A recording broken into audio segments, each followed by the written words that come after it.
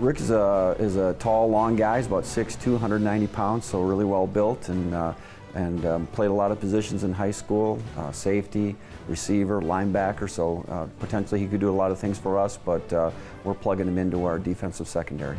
I don't know that we have anybody exactly like him.